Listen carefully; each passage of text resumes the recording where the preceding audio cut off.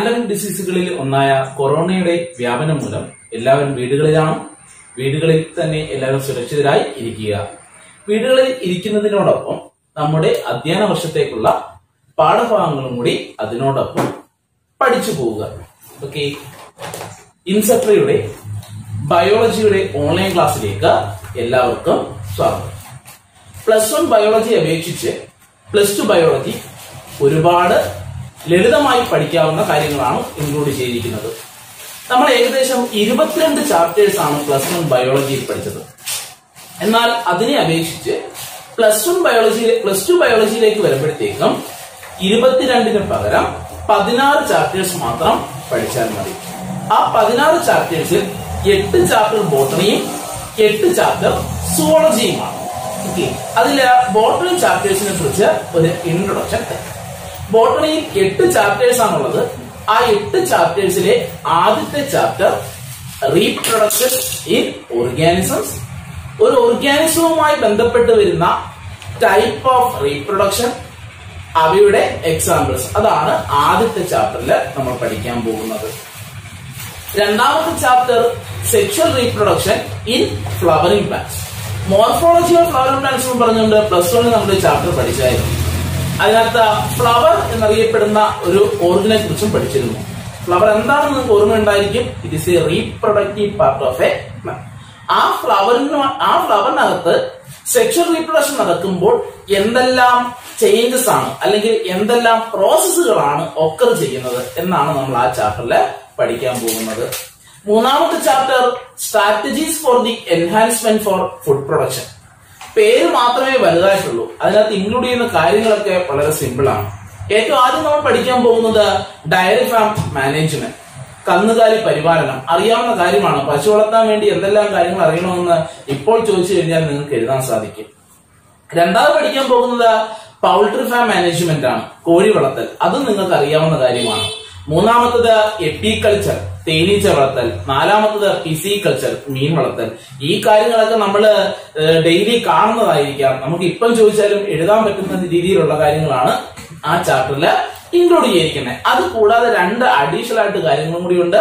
പ്ലാന്റ്സിന് ഉണ്ടാകുന്ന ഡിസീസുകൾ ഏതൊക്കെയാണ്, അത് കൂടാതെ പ്ലാന്റ്സിനെ അറ്റാക്ക് ചെയ്യുന്ന ഇൻസെക്ട്സ് ഏതൊക്കെയാണ്. ഇത്രയുമാണ് നമ്മൾ ആ ചാപ്റ്ററിൽ പഠിക്കാൻ പോകുന്നത്.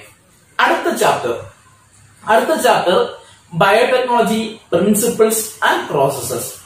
+2 ബോട്ടണിയിൽ നിങ്ങൾക്ക് ബുദ്ധിമുട്ട് തോന്നുന്ന ഏക ചാപ്റ്ററും അതാണ് ബയോടെക്നോളജി. ചെറിയ ചാപ്റ്റർ ആണ്, പക്ഷെ അത് മനസ്സിലാക്കി എടുക്കുന്നതിന് കുറച്ച് ബുദ്ധിമുട്ടുണ്ടായിരിക്കും.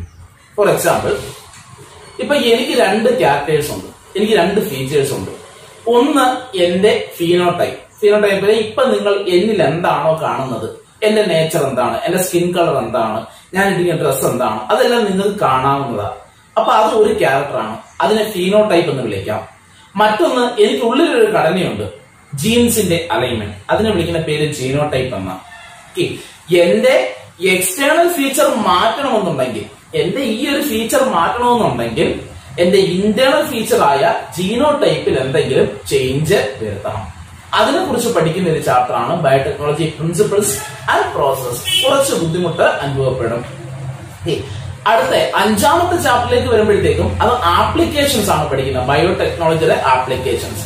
നമ്മൾ 5 ആപ്ലിക്കേഷൻസിനെ പഠിക്കാനുള്ളൂ.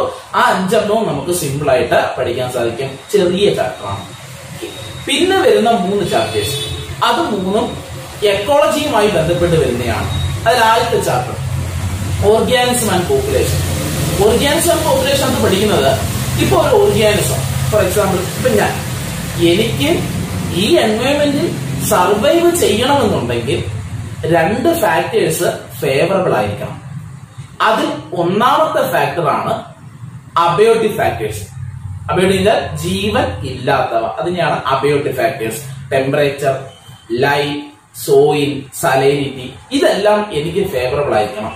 ഒരു ചൂട് കൂടിയ പ്രദേശത്താണെങ്കിൽ എനിക്ക് അവിടെ സർവൈവ് ചെയ്യാൻ പറ്റുമോ? ഇല്ല. എനിക്ക് ഫേവറബിൾ ആയിട്ട് സ്ഥലത്തേക്ക് മാറും. അത് അബയോട്ടിക് ഫാക്ടേഴ്സ് ആണ്. ഇനി ഒരു ബയോട്ടിക് ഫാക്ടേഴ്സ് ഉണ്ട്. ബയോട്ടിക് ഫാക്ടേഴ്സ് എന്ന് പറയുമ്പോഴത്തേക്കും ജീവനുള്ളവയാണ്. ജീവനുള്ള പറയുമ്പോഴത്തേക്കും ഇപ്പൊ എന്റെ സമീപ പ്രദേശത്തായിട്ട് ഒരുപാട് ജീവജാലങ്ങളുണ്ട്.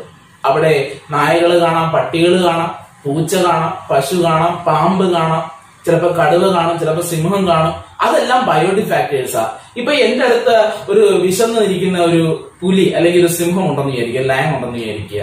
അത് വിശന്നിരിക്കുകയാണെങ്കിൽ സ്വാഭാവികമായിട്ടും എന്ത് ചെയ്യും? എന്നെ അറ്റാക്ക് ചെയ്യും, ചെയ്തില്ലേ? അതെന്നെ അറ്റാക്ക് ചെയ്യുകയാണെങ്കിൽ എന്റെ ഡെത്ത് വരെ സംഭവിക്കാം. പക്ഷേ അതിനാണെങ്കിലോ ഫുഡ് അറ്റൈൻ ചെയ്യുകയല്ലേ. അപ്പൊ ഞങ്ങൾ തമ്മിൽ ഇന്ററാക്ട് ചെയ്തപ്പോൾ എന്റെ ജീവൻ നഷ്ടപ്പെട്ടു, അതിന് ഫുഡ് ലഭിച്ചു. അപ്പൊ ഒരാൾ ബെനിഫിറ്റഡ് ആയി, മറ്റൊരാള് ഹാർംഫുൾ ആയി. ഈ ഒരു പ്രോസസ്സിന് വിളിച്ച പേര് പ്രഡേഷൻ എന്ന. അങ്ങനെയുള്ള ഒരു 6 ഇന്ററാക്ഷൻസ് ആണ് നമ്മൾ ഈ ചാപ്റ്ററിൽ പഠിക്കാൻ പോകുന്ന ഓർഗാനിസം ആൻഡ് പോപ്പുലേഷൻ. ഓക്കെ, അടുത്തതിലേക്ക് വരുമ്പോഴത്തേക്കും അടുത്ത ചാപ്റ്റർ എക്കോ സിസ്റ്റം ആണ്. എക്കോ സിസ്റ്റത്തിൽ നമ്മൾ പഠിക്കാൻ പോകുന്നത് ഫുഡ് ചെയിൻ എന്ന് പറഞ്ഞുകൊണ്ട് നിങ്ങൾ 8ാം ക്ലാസ്സിൽ പഠിച്ചിട്ടുണ്ടായിരിക്കും. ആ ഫുഡ് ചെയിന്റെ ഒരു എലാബറേറ്റഡ് ഫോം ആണ് നമ്മൾ എക്കോ സിസ്റ്റത്തിനകത്ത് പഠിക്കാൻ പോകുന്നത്. അത് കൂടാതെ അതിനകത്ത് 3 സൈക്കിൾസ് പഠിക്കുന്നുണ്ട്. Carbon cycle, sulphur cycle, phosphorus cycle. ഇനി ഏറ്റവും അവസാനത്തെ ചാപ്റ്റർ അത് എൻവയോൺമെന്റൽ ഇഷ്യൂസ് ആണ്. 6ാം ക്ലാസ് മുതൽ നമ്മൾ കേട്ടുവരുന്ന കാര്യമാണ് പൊല്യൂഷൻ എന്ന് പറയുന്ന ഒരു വാക്ക്. നമ്മൾ ഇന്ന് കാണുന്ന പൊല്യൂഷൻസ് 4 ടൈപ്പാണ് പ്രധാനമായിട്ട്. Water pollution, air pollution, noise pollution, soil pollution. ഈ 4 പൊല്യൂഷൻസിനെ കുറിച്ചാണ് ഈ ചാപ്റ്റർ പഠിക്കാൻ പോകുന്നത്. ഒന്ന് ആലോചിച്ച് നോക്കുക. വാട്ടർ പൊല്യൂഷൻ എന്ന് പറഞ്ഞു കഴിഞ്ഞാൽ ഓൾറെഡി നിങ്ങൾക്ക് അറിയാം എന്താണ് വാട്ടർ പൊല്യൂഷൻ എന്നും അതിന്റെ കോസസ് എന്താണെന്നും അതിന്റെ ആഫ്റ്റർ എഫക്ട്സ് എന്താണെന്നും അതിന് എങ്ങനെ നമുക്ക് പ്രിവെന്റ് ചെയ്യാമെന്നും ഇപ്പോൾ ചോദിച്ചാലും നിങ്ങൾക്ക് എഴുതാൻ സാധിക്കും. അതേപോലെ ബാക്കിയുള്ള പൊല്യൂഷൻസ്. അപ്പൊ ആ ചാപ്റ്റർ പഠിക്കുന്നതിന് ബുദ്ധിമുട്ട് ഉണ്ടാവുകയില്ല. ഇതാണ് നമ്മുടെ 8 ചാപ്റ്റേഴ്സ്. വളരെ ലളിതമായിട്ട് പഠിക്കാവുന്ന 8 ചാപ്റ്റേഴ്സ്. അതിനകത്ത് ഒരെണ്ണം മാത്രമേ നിങ്ങൾക്ക് ബുദ്ധിമുട്ടായിട്ട് തോന്നുകയുള്ളൂ. Biotechnology principles and processes. Okay, ഈ 8 ചാപ്റ്ററും പിന്നെ ഒരു ലാബ് എക്സാമുമാണ് നമ്മുടെ +2 പോർഷൻ. ലാബ് എക്സാമിന് വരുന്ന 10 ക്വസ്റ്റ്യൻസ് ഓരോ ചാപ്റ്ററിലും ഏത് പോർഷനിലാണോ വരുന്നത് ആ സമയത്ത് ഞാൻ എടുത്ത് പറഞ്ഞു തരും ഇത് ലാബ് എക്സാമിന്റെ ക്വസ്റ്റ്യൻ ആണെന്ന്. അങ്ങനെയുള്ള ഭാഗങ്ങൾ എന്ത് ചെയ്യുക? മാർക്ക് ചെയ്ത് പഠിക്കുക. ഓക്കെ, പറഞ്ഞത് ക്ലിയർ ആണ്. ഇനി നമുക്ക് നമ്മുടെ ആദ്യത്തെ ചാപ്റ്ററിലേക്ക് കിടക്കാം. ആദ്യത്തെ ചാപ്റ്റർ ആണ് റീപ്രൊഡക്ഷൻ ഇൻ ഓർഗാനിസംസ്.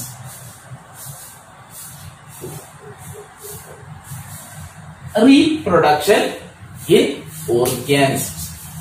ഓക്കെ, ഈ ഒരു വാക്ക് നിങ്ങൾ കേട്ടിട്ടുണ്ട്. റീപ്രൊഡക്ഷൻ എന്ന് വെച്ച് കഴിഞ്ഞാൽ ഒരു ഓർഗാനിസം അതിന്റെ ഓഫ് സ്പ്രിങ്സ് അല്ലെങ്കിൽ പ്രോജനീസിനെ പ്രൊഡ്യൂസ് ചെയ്യുന്ന മെത്തേഡിനെ വിളിക്കുന്ന പേരാണ് റീപ്രൊഡക്ഷൻ. ഒരു ഓർഗാനിസം അതിന്റെ ഓസ്പ്രിങ്സ് അല്ലെങ്കിൽ പ്രോജനീസിന്റെ മറ്റൊരു വേർഡാണ് ഓസ്പ്രിങ്സ് അല്ലെങ്കിൽ പ്രോജനീസ്. ഇതിനെ പ്രൊഡ്യൂസ് ചെയ്യുന്ന മെത്തേഡിനെ വിളിക്കുന്ന പേരാണ് റീപ്രൊഡക്ഷൻ. പറഞ്ഞത് ക്ലിയർ ആണോ? എങ്കിതാ ഇവിടെ നോക്കിയേ, ഒരു ഓർഗാനിസത്തിന്റെ ബെർത്ത് സംഭവിച്ചു, ജനനം നടന്നു.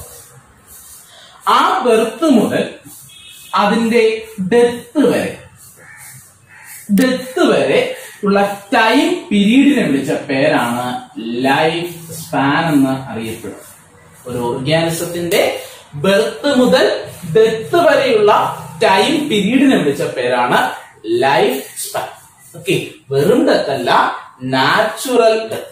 ഒരു ഓർഗാനിസത്തിന്റെ ബെർത്ത് മുതൽ അതിന്റെ നാച്ചുറൽ ഡെത്ത് വരെയുള്ള ടൈം പീരീഡ് ആണ് ലൈഫ് സ്പാൻ എന്ന് അറിയപ്പെടും. It's A duration between berth to natural death. ആ നാച്ചുറൽ ഡെത്ത് എന്ന് പറയാൻ കാരണം ഡിസീസ് വന്ന് മരിക്കുന്നതിന് നമുക്ക് നാച്ചുറൽ ഡെത്ത് എന്ന് പറയാൻ സാധിക്കുകയില്ല. കയറിന്റെ സഹായത്തോടു കൂടി ശരീരത്തിന്റെ വെയിറ്റ് കളന്ന് മരിക്കുന്നതും എന്ത് ചെയ്യാൻ പറ്റില്ല, നാച്ചുറൽ ഡെത്ത് ആയിട്ട് കണക്കാക്കാൻ സാധിക്കുകയില്ല. നാച്ചുറൽ ഡെത്ത് എന്ന് പറയുമ്പോഴത്തേക്കും നമ്മൾ വയസ്സായി മരിക്കുന്നതിനെ വിളിക്കുന്ന പേരാണ് നാച്ചുറൽ ഡെത്ത്. ആ നാച്ചുറൽ ഡെത്ത് വരെയുള്ള ടൈം പീരീഡിനെ വിളിച്ച പേരാണ് ലൈഫ് സ്പാൻ. ഈ ലൈഫ് സ്പാൻ പല ഓർഗാനിസത്തിലും പല ഇയേഴ്സിലായിരിക്കും എക്സ്പെൻഡ് ചെയ്യുന്നത്. ഇപ്പൊ ഹ്യൂമൻ ബീയിങ്സ് എടുക്കുകയാണെങ്കിൽ നമ്മുടെ ആവറേജ് ലൈഫ് സ്പാൻ അറിയപ്പെടുന്നത് 60 ആണ്. ഒരു 10-15 കൊല്ലം മുമ്പ് കണ്ടെത്തി വെച്ചതാണ് ഈ 60 വയസ്സെന്നുള്ളത്. എന്നാൽ ഇന്നത്തെ നമ്മുടെ ലൈഫ് സ്റ്റൈലും നമ്മുടെ ഫുഡ് ഹാബിറ്റ്സ് ഒക്കെ വെച്ചുകൊണ്ട് ഇതിനകത്ത് ഇപ്പൊ മാറ്റം വന്നിട്ടുണ്ട്. കൂടിയതല്ല, കുറഞ്ഞതാണ്. ഇപ്പൊ ഓൾമോസ്റ്റ് 45 വയസ്സൊക്കെ ആകുമ്പോഴത്തേക്കും ഏകദേശം തീരുമാനമായി മാറുന്നുണ്ട്. ഓക്കെ, എന്നാലും നമ്മുടെ ആവറേജ് ലൈഫ് സ്പാൻ ആയിട്ട് നമ്മൾ കണക്കാക്കുന്നത് 60 ആണ്. 60. ഓക്കെ, അങ്ങനെയാണെങ്കിൽ സപ്പോസ് ഫോർ എക്സാമ്പിൾ വേറെ ഓർഗാനിസം എടുക്കാം. ഇപ്പൊ എലിഫന്റ് ലൈഫ് സ്പാൻ അറിയപ്പെടുന്നത് 65 to 90 ഇയേഴ്സ് ആണ്. എലിഫന്റിന്റെ ലൈഫ് സ്പാൻ ആണ് എലിഫന്റ്.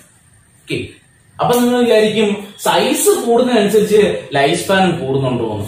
ഇല്ല, അതിന്റെ മാറ്റമുണ്ട്. ഫോർ എക്സാമ്പിൾ പാരറ്റ്, തത്ത എടുക്കുകയാണ്.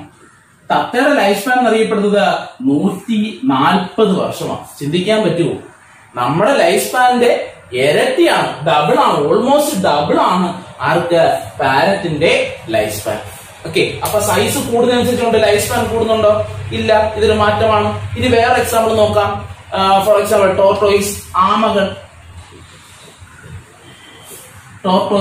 ടോർട്ടോയിസിന്റെ ലൈഫ് സ്പാൻ അറിയപ്പെടുന്നത് 150 ഇയേഴ്സ് ആണ്. 100 മുതൽ 150 വർഷം വരെ ആര് ജീവിച്ചിരിക്കും? ടോർട്ടോയിസിന്റെ ലൈഫ് സ്പാൻ ഉണ്ട്. ഓക്കെ, ഇനി അതേപോലെ തന്നെ ബട്ടർഫ്ലൈ എടുക്കുകയാണെങ്കിൽ ബട്ടർഫ്ലൈ 2 വീക്ക് മാത്രമാണ് ജീവിച്ചിരിക്കുന്നത് ബട്ടർഫ്ലൈ. എന്നാൽ ഫ്രൂട്ട് ഫ്ലൈ ഉണ്ട്. ഫ്രൂട്ട് ഫ്ലൈ ഏകദേശം 30 ദിവസം ജീവിച്ചിരിക്കും. 30 ദിവസം. ഇപ്പൊ ഒരു കൗ എടുക്കുകയാണെങ്കിൽ ഓൾമോസ്റ്റ് 25 ഇയേഴ്സ് ആണ് അതിന്റെ സർവൈവിംഗ് നേച്ചർ. സപ്പോസ് ഒരു റോസ് എടുക്കുകയാണ്, റോസ ചെടി ഓൾമോസ്റ്റ് 5 to 7 ഇയേഴ്സ് ആണ്. സപ്പോസ് ഒരു ബനാന എടുക്കുകയാണെങ്കിൽ 25 ഇയേഴ്സ് ആണ് ഒരു ബനാനയുടെ ലൈഫ് സ്പാൻ. 25 ഇയേഴ്സ്. നമ്മള് ഏകദേശം ഒരു കൊല വെട്ടി കഴിയുമ്പോഴത്തേക്ക് അത് വെട്ടി അങ്ങ് കളയുകയാണ് ചെയ്യുന്നത്. പക്ഷെ അതിന്റെ ലൈഫ് സ്പാൻ എത്ര വരെയുണ്ട്? 25 ഇയേഴ്സ് വരെ. അപ്പൊ ഒരു ഓർഗാനിസത്തിന്റെ സൈസും അതിന്റെ ലൈഫ് സ്പാനും തമ്മിൽ ഒരു രീതിയിലും ബന്ധപ്പെട്ടിട്ടില്ല. ലാർജ് സൈസ് ഉണ്ടെന്ന് വിചാരിച്ചുകൊണ്ട് ലാർജ് ലൈഫ് സ്പാൻ ഉണ്ടാകണമെന്ന് ഇല്ല. അപ്പൊ ഇതൊന്ന് ഓർത്തിരിക്കുക. അപ്പൊ ഓരോ ഓർഗാനിസിന്റെ ബർത്ത് മുതൽ ഡെത്ത് വരെയുള്ള ആ ഡ്യൂറേഷൻ വിളിച്ച പേരാണ് ലൈഫ് സ്പാൻ എന്ന് അറിയപ്പെടും. ഇത് വിളിക്കാം ലൈഫ് സ്പാൻ. ഓക്കെ, നമ്മൾ പഠിക്കുന്നത് ഓർഗാനിസിന്റെ റീപ്രൊഡക്ഷൻ ആയിരിക്കും. എങ്കിൽ ഈ റീപ്രൊഡ്യൂസ് ചെയ്യുന്നതിനെ ബേസ് ചെയ്തുകൊണ്ട് ലൈഫ് സ്പാനെ നമുക്ക് 3ആയി ക്ലാസിഫൈ ചെയ്യാം. ഓക്കെ, എന്തുകൊണ്ടാണ് റീപ്രൊഡക്ഷന് ലൈഫ് സ്പാനെ ബേസ് ക്ലാസിഫൈ ചെയ്യാൻ കാരണം എന്ന് വെച്ച് കഴിഞ്ഞാൽ, ഇപ്പം ഒരു ഓർഗാനിസിന് ബെർത്ത് സംഭവിച്ചു. ആ ബെർത്ത് മുതൽ ഈ ഡെത്ത് വരെ ആ whole time period organism reproduce ചെയ്യില്ല. ഇപ്പൊ സപ്പോസ് ഹ്യൂമൻ ബീങ്സ്, നമ്മൾ ജനിച്ച അന്ന് തൊട്ടേ നമ്മൾ നമ്മുടെ കുട്ടികളെ പ്രൊഡ്യൂസ് ചെയ്തുകൊണ്ടിരിക്കുകയാണോ? അങ്ങനെ വരുമോ? അങ്ങനെ വരികയില്ല. നമ്മൾ റീപ്രൊഡ്യൂസ് ചെയ്യണമെന്നുണ്ടെങ്കിൽ നമ്മുടെ ലൈഫ് സ്പാനില് ഏതെങ്കിലും ഒരു സെർട്ടൈൻ ടൈം പീരീഡ് കാണും. ഒരു സെർട്ടൈൻ കുറച്ച് കാലഘട്ടം. ആ കാലഘട്ടത്തിൽ മാത്രമേ ആ ഓർഗാനിസം റീപ്രൊഡ്യൂസ് ചെയ്യത്തുള്ളൂ. നമ്മൾ അതിനെ കുറിച്ചാണ് പഠിക്കാൻ പോകുന്നത്. ഏത് കാലഘട്ടത്തിലാണ് ഓർഗാനിസം റീപ്രൊഡ്യൂസ് ചെയ്യുന്നത്? എങ്കിൽ ലൈഫ് സ്പാനെ റീപ്രൊഡക്ഷനെ ബേസ് ചെയ്തുകൊണ്ട് 3ആയി ക്ലാസിഫൈ ചെയ്യാം. ഏറ്റവും ആദ്യത്തേത് is called juvenile face. Juvenile face നിങ്ങൾ കേട്ടിട്ടുണ്ടായിരിക്കും. ജുവനൈൽ ഹോംസ് എന്ന് പറഞ്ഞുകൊണ്ട്. എന്തോ ജുവനൈൽ ഹോംസ്? ദുർഗുണ പരിഹാര പാഠശാല. ദുർഗുണ പരിഹാര പാഠശാല എന്ന് വെച്ച് കഴിഞ്ഞാൽ പ്രായപൂർത്തിയാകാത്ത കുട്ടികൾ, അണ്ടർലൈൻ ചെയ്യുക, പ്രായപൂർത്തിയായിട്ടില്ല, റീപ്രൊഡക്ഷൻ കപ്പാസിറ്റി അറ്റൈൻ ചെയ്തിട്ടില്ല, പ്രായപൂർത്തിയാകാത്ത കുട്ടികൾ കുറ്റം ചെയ്തു കഴിഞ്ഞാൽ നല്ല നടപ്പ് ശീലിപ്പിക്കുന്ന സ്ഥലങ്ങളാണ് ജുവനൈൽ ഹോംസ് എന്ന് അറിയപ്പെടുന്നത്. അപ്പൊ ഇങ്ങോട്ട് നോക്കിയേ. അപ്പൊ ജുവനൈൽ ഫേസ് എന്തായിരിക്കും? ആ സമയത്ത് റീപ്രൊഡ്യൂസ് ചെയ്യുവാനുള്ള കേപ്പബിലിറ്റി ഈ ഓർഗാനിസം അറ്റൈൻ ചെയ്തിട്ടില്ല. അതിനെ വിളിച്ച പേരാണ് ജുവനൈൽ ഫേസ്. ജുവനൈൽ ഫേസിനെ നമുക്ക് മറ്റൊരു പേരിലും കൂടി അറിയപ്പെടും. It is called vegetative face. എന്തുകൊണ്ടാണ് ഈ 2 പേര് വരാൻ കാരണം വെച്ചാല് അനിമൽസിന്റെ കേസിലാണ്. ഞാൻ ബ്രാക്കറ്റിൽ എഴുതുന്നു, എ എന്ന് മാർക്ക് ചെയ്യുന്നു. കാരണം അനിമൽസിന്റെ കേസിലാണ് എന്ത് പറയപ്പെടുന്നത്? ജുവനൈൽ ഫേസ് എന്ന്. പ്ലാന്റ്സിന്റെ കേസിൽ അറിയപ്പെടുന്ന പേരാണ് വെജിറ്റേറ്റീവ് ഫേസ്. അനിമൽസിന്റെ കേസില് ജുവനൈൽ ഫേസ് എന്നും പ്ലാന്റ്സിന്റെ കേസില് വെജിറ്റേറ്റീവ് ഫേസ് എന്നും അറിയപ്പെടും. ഓക്കെ. രണ്ടാമത്തെ സ്റ്റേജ് അതിനെ വിളിച്ച പേരാണ് reproductive face. Is called reproductive face. സ്വാഭാവികമായിട്ട് എന്തായിരിക്കും?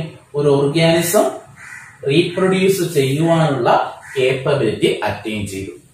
ഓക്കെ. മൂന്നാമത്തത് ഈസ് കോൾഡ് സെനസെൻസ്. എന്തായിരിക്കും? ഇനി ഇവർക്ക് റീപ്രൊഡ്യൂസ് എബിലിറ്റി ഇല്ല, ആ ഡെത്തിലേക്കുള്ള ഡ്യൂറേഷൻ, അതിനെ വിളിച്ച പേരാണ് സെനസെൻസ്. റീപ്രൊഡക്ഷനെ ബേസ് ചെയ്തുകൊണ്ട് അല്ലെങ്കിൽ റീപ്രൊഡ്യൂസ് ചെയ്യുന്നതിനെ ബേസ് ചെയ്തുകൊണ്ട് ലൈഫ് സ്പാനെ മൂന്നായി ക്ലാസിഫൈ ചെയ്യുന്നു. Juvenile face or vegetative face, രണ്ടാമത്തേത് reproductive face, the last one സെനസെൻസ് face. ഈ ഫേസില് റീപ്രൊഡക്ഷൻ കപ്പാസിറ്റി ഇല്ല, അറ്റൈൻ ചെയ്തിട്ടില്ല. ഇവിടെയോ റീപ്രൊഡ്യൂസ് ചെയ്യുന്നുണ്ട്. ഈ ഒരു ഏജില് ആ റീപ്രൊഡക്ഷൻ കപ്പാസിറ്റി കഴിഞ്ഞു, ഡെത്തിലേക്കുള്ള ടൈം പീരീഡ് ആണ്. ഈ സ്റ്റേജസ് വേണമെങ്കിൽ നമുക്ക് കുറച്ചും കൂടി ഒന്ന് ഡിസ്റ്റിംഗ്വിഷബിൾ ആയിട്ട് ഹ്യൂമൻ ഫീമെയിൽസിൽ പറഞ്ഞു തരാം. ഹ്യൂമൻ ഫീമെയിൽസ്, കാരണം ഹ്യൂമൻ മെയിൽസിനകത്ത് ഈ മൂന്ന് സ്റ്റേജ് നമുക്ക് ഡിസ്റ്റിങ്ക്റ്റ് ആയിട്ട് പറയാൻ സാധിക്കില്ല. പക്ഷെ ഹ്യൂമൻ ഫീമെയിൽസിൽ വളരെ ഡിസ്റ്റിങ്ക്റ്റ് ആയിട്ട് നമുക്ക് ഈ മൂന്ന് സ്റ്റേജസും പറയാൻ സാധിക്കും. നോക്കിക്കൊള്ളുക. ഒന്ന്, ഒരു പെൺകുട്ടി ജനിച്ചു. ആ പെൺകുട്ടി ജനിച്ച് ആ പെൺകുട്ടിക്ക് 11 മുതൽ 13 വയസ്സ് വരെ, എത്ര വയസ്സായി? ഓൾമോസ്റ്റ് 11-13 വയസ്സ്. ഈ ടൈമില് ആ പെൺകുട്ടിയിൽ ആദ്യത്തെ മെൻസ്ട്രേഷൻ നടക്കും, ആദ്യത്തെ ആർത്തവം നടക്കും. ഫസ്റ്റ് മെൻസ്ട്രേഷനെ അറിയപ്പെടുന്ന പേരാണ് മിനാർക്ക് എന്നറിയപ്പെടും. First menstruation is called മിനാർക്ക്. ഇപ്പൊ ഫസ്റ്റ് മെൻസ്ട്രേഷൻ, ഏറ്റവും ആദ്യത്തെ ആർത്തവം നടക്കുന്ന ടൈം പീരീഡ് ആണ് 11 വയസ്സിനും 13 വയസ്സിനും ഇൻ ബിറ്റ്വീൻ. ചില കുട്ടികളിൽ അത് 11 മുന്നേയും 13 ശേഷവും നടക്കാറുണ്ട്. ആവറേജ് എന്നറിയപ്പെടുന്നത് 11 13 ഇടയ്ക്കാണ്. കാരണം ഈ ചില കുട്ടികളൊക്കെ നേരത്തെ നടക്കാൻ കാരണം ഒന്നെങ്കിൽ അവരുടെ ഫുഡ് ഹാബിറ്റ്സ് ആകാം, അല്ലെങ്കിൽ അവരുടെ ബോഡി നേച്ചർ ഒക്കെ ആവാം. ചിലപ്പോൾ നേരത്തെ നടക്കാറുണ്ട്, ചിലപ്പം 13 വയസ്സിന് ശേഷവും നടക്കാറുണ്ട്. അത് അവരുടെ ഫുഡ് ഹാബിറ്റ്സ് നേച്ചറിലൊക്കെ ബേസ് ചെയ്തുകൊണ്ടിരിക്കും. ആവറേജ് എന്നറിയപ്പെടുന്നത് ഈ 11 13 വയസ്സിനും ഇൻ ബിറ്റ്വീൻ ആണ്. ഇവിടെ വെച്ചാണ് ഫസ്റ്റ് മെൻസ്ട്രേഷൻ, ആദ്യത്തെ ആർത്തവം. ആ ഫസ്റ്റ് മെൻസ്ട്രേഷൻ നടക്കുന്ന ടൈം, ആ ഫസ്റ്റ് മെൻസ്ട്രേഷൻ വിളിച്ച പേരാണ് മിനാർക്ക് എന്നറിയപ്പെടും. ഇത് വിളിക്കാം മിനാർക്ക്. രണ്ടാമത്തെ സ്റ്റേജ്. അപ്പൊ ഈ മിനാർക്കാണ് ഏത് ഫേസ്? Juvenile face. ഈ ഒരു ടൈം, ഈ മിനാർക്ക് എന്നല്ല, ഈ ഒരു ടൈം പീരീഡ് ആണ് ജുവനൈൽ ഫേസ്. അപ്പൊ ഈ ഒരു സമയത്ത് ഈ മിനാർക്കിന് മുന്നേ അവർക്ക് റീപ്രൊഡ്യൂസ് ചെയ്യുവാനുള്ള എബിലിറ്റി ഇല്ല. ഓക്കെ. അടുത്ത സ്റ്റേജ് 11-13 വയസ്സ് മുതൽ ഏകദേശം 45-50 വയസ്സ് വരെ. കാരണം ഈ 45-50 ആവുമ്പോഴത്തേക്കും അവരുടെ ലാസ്റ്റ് മെൻസ്ട്രേഷൻ ഒക്കെ ഇരിക്കും, ഏറ്റവും അവസാനത്തെ ആർത്തവം നടന്നിരിക്കും. ആ ലാസ്റ്റ് മെൻസ്ട്രേഷനെ അറിയപ്പെടുന്ന പേരാണ് മെനുപോസ് എന്നറിയപ്പെടും. മെനുപോസ് എന്ന് അറിയപ്പെടും. അപ്പൊ first menstruation Minar, last menstruation മെനുപോസ്. പറഞ്ഞത് ക്ലിയർ ആണോ? ഇത് 1 മാർക്ക് ക്വസ്റ്റ്യൻ ആണ്. Okay. First menstruation മിനാർക്ക്, last one മെനുപോസ്. അപ്പൊ ഫസ്റ്റ് മെൻസ്ട്രേഷനും ലാസ്റ്റ് മെൻസ്ട്രേഷനും ഇൻ ബിറ്റ്വീൻ ആണ് അവർ റീപ്രൊഡ്യൂസ് ചെയ്യുന്നത്. ഈ ടൈം പീരീഡിനെ വിളിച്ച പേരാണ് reproductive face. Okay. Last one 45 മുതൽ 50 വയസ്സ് തൊട്ട് അവരുടെ ഡെത്ത് സംഭവിക്കുന്ന ടൈം പീരീഡ്. ഇതിനെയാണ് നമ്മൾ സെനസെൻസ് എന്ന് അറിയപ്പെടുന്നത്. ഓക്കെ. അപ്പൊ 3 സ്റ്റേജസും ക്ലിയർ ആണോ? ഒന്നും കൂടി ആലോചിച്ച് നോക്കിയേ. റീപ്രൊഡക്ഷൻ കപ്പാസിറ്റി അറ്റൈൻ ചെയ്യാത്ത ടൈം പീരീഡ് ആണ് ജുവനൈൽ ഫേസ്. റീപ്രൊഡ്യൂസ് ചെയ്യുന്ന ടൈം പീരീഡ് ആണ് റീപ്രൊഡക്റ്റീവ് ഫേസ്. ഇനി അത് കഴിഞ്ഞു, റീപ്രൊഡക്ഷൻ ഫേസ് കഴിഞ്ഞു, ഇനി റീപ്രൊഡ്യൂസ് ചെയ്യില്ല, ഡെത്തിലേക്കുള്ള ഒരു ഡ്യൂറേഷൻ, അതിനെ വിളിച്ച പേരാണ് സെനസെൻസ്. ഈ ചാപ്റ്ററിൽ നമുക്ക് ജുവനൈൽ ഫേസിനെ കുറിച്ചോ വെജിറ്റേറ്റീവ് ഫേസിനെ കുറിച്ചോ പഠിക്കാനില്ല. രണ്ടാമത്തത് സെനസെൻസ് ഫേസിനെ കുറിച്ചും നമുക്ക് പഠിക്കാനില്ല. നമുക്ക് പഠിക്കാനായിട്ട് ആകെയുള്ളത് റീപ്രൊഡക്റ്റീവ് ഫേസ് എന്ന് അറിയപ്പെടും. ഏത് മാത്രം? റീപ്രൊഡക്റ്റീവ്. ഈ ഫേസിനെ കുറിച്ച് മാത്രമാണ് നമ്മൾ പഠിക്കാൻ പോകുന്നത്. റീപ്രൊഡക്ഷനെ നമുക്ക് 2ആയി ക്ലാസിഫൈ ചെയ്യാം. ഒന്ന് അസെക്ഷൽ റീപ്രൊഡക്ഷൻ അഥവാ സെക്ഷൽ റീപ്രൊഡക്ഷൻ. രണ്ടാമത്തേത് സെക്ഷൽ റീപ്രൊഡക്ഷൻ. ഒന്നാമത്തേത് അസെക്ഷൽ അഥവാ സെക്ഷൽ റീപ്രൊഡക്ഷൻ, രണ്ടാമത്തേത് സെക്ഷൽ റീപ്രൊഡക്ഷൻ. നമുക്ക് അതിന്റെ ഫീച്ചേഴ്സിലേക്ക് നോക്കാം. അസെക്ഷൽ റീപ്രൊഡക്ഷന്റെ ആദ്യത്തെ ഫീച്ചർ ആണ്, അതിനെ നമുക്ക് യൂണിപേരന്റ് എന്ന് വിളിക്കാം. ആദ്യത്തെ ഫീച്ചർ യൂണിപേരന്റ്. യൂണിപേരന്റ് എന്ന് പറയാൻ കാരണം അവിടെ ഒരു പേരന്റ് മാത്രമേ ഇൻവോൾവ് ചെയ്യുന്നുള്ളൂ. അങ്ങനെയാണെങ്കിൽ സെക്ഷൽ റീപ്രൊഡക്ഷനിൽ എത്ര പേരന്റ്സ് കാണും? 2 പേരന്റ്സ് ഇൻവോൾവ് ചെയ്തിരിക്കും. അതുകൊണ്ട് അതിന് നമുക്ക് ബൈ പേരന്റ്സ് എന്ന് വിളിക്കാം. എന്ത് വിളിക്കാം? By parents. മെയിലും ഫീമെയിലും കാണും. ഇവിടെ ഒരു പേരന്റ് മാത്രം യൂണിപേരന്റ്. ഇവിടെയോ 2 പേരന്റ്സ് കാണും, ബൈ പേരന്റ്സ് കാണും. രണ്ടാമത്തെ ഫീച്ചർ, സെക്സ് ഓർഗൻസ് ആവശ്യമുണ്ടോ? ഇവിടെ അസെക്ഷൽ റീപ്രൊഡക്ഷനകത്ത് സെക്സ് ഓർഗൻസ് ഇൻവോൾവ് ചെയ്യുന്നില്ല. അപ്പൊ സെക്ഷൽ ഗ്യാമേറ്റ്സ് കാണുമോ? സെക്സ് ഓർഗൻസ് ഇല്ല എന്നുണ്ടെങ്കിൽ അവിടെ പിന്നെ ആരും ഇൻവോൾവ് ചെയ്യുന്നില്ല, സെക്ഷൽ ഗ്യാമേറ്റ്സും ഇൻവോൾവ് ചെയ്യുന്നില്ല. സെക്ഷൽ ഗ്യാമേറ്റ്സ് ഇല്ല എന്നുണ്ടെങ്കിൽ അവിടെ ഫെർട്ടിലൈസേഷൻ നടക്കുമോ? എന്താ fertilisation? It is A fusion of gametes. Gametes ഇല്ല എന്നുണ്ടെങ്കിൽ അവിടെ ഫെർട്ടിലൈസേഷൻ നടക്കുമോ? ഇല്ല. പക്ഷേ ഈ 3 ഇവന്റും എവിടെ നടക്കുന്നുണ്ട്? സെക്ഷൽ റീപ്രൊഡക്ഷനകത്ത് നടക്കുന്നുണ്ട്. അപ്പൊ സെക്ഷൽ റീപ്രൊഡക്ഷനകത്ത് സെക്സ് ഓർഗൻസ് ഇൻവോൾവ് ചെയ്യുന്നു, സെക്ഷൽ ഗ്യാമേറ്റ്സ് ഇൻവോൾവ് ചെയ്യുന്നു, ഫെർട്ടിലൈസേഷൻ ഒക്കെ ചെയ്യുന്നുണ്ട്. ഓക്കെ. രണ്ടാമത്, ഇവിടെ ഫെർട്ടിലൈസേഷൻ നടക്കുന്നില്ല, ഒറ്റ പേരന്റ് ആണ്. ഒരു പേരന്റ് ആയതുകൊണ്ട് തന്നെ ഫോം ചെയ്യുന്ന പ്രോജനി പേരന്റിന് സിമിലർ ആയിരിക്കും. ഫോം ചെയ്യുന്ന പ്രോജനി പേരന്റിന് സിമിലർ ആയിരിക്കും. ഒരു ഓർഗാനിസം മോർഫോളജിക്കലിയും ജനറ്റിക്കലിയും സിമിലർ ആണെങ്കിൽ those organism are called clones. The organism is morphologically and genetically similar to their parents, it is called clones. ഒരു ഓർഗാനിസം അവരുടെ പേരന്റ്സിന് മോർഫോളജിക്കലിയും ജനറ്റിക്കലിയും സിമിലർ ആണെങ്കിൽ അവരെ അറിയപ്പെടുന്ന പേരാണ് ക്ലോൺസ് എന്ന് അറിയപ്പെടും. എന്നാൽ ഇവിടെ നോക്കി, 2 പേരന്റ് അവർ ഫ്യൂസ് ചെയ്യുന്ന സമയത്ത് ഉണ്ടാകുന്ന പ്രോജനി അവർക്ക് പേരന്റ് ആയിരിക്കത്തില്ല, പുതിയ കോമ്പിനേഷൻസ് ഒക്കർ ചെയ്യും, റീകോമ്പിനേഷൻസ് ഒക്കർ ചെയ്യും.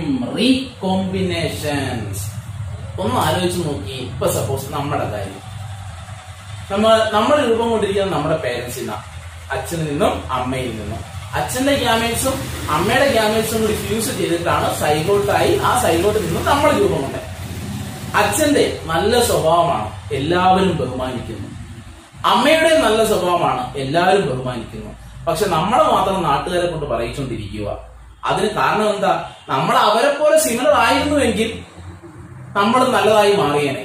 എന്നാൽ നമ്മൾ എക്സാക്ട്ലി സിമിലർ അല്ല, അവരിൽ നിന്നും കുറച്ച് വ്യത്യാസമൊക്കെ കാണിക്കുന്നുണ്ട്. ആ വ്യത്യാസം കാണിക്കുവാൻ കാരണം എന്താണ്?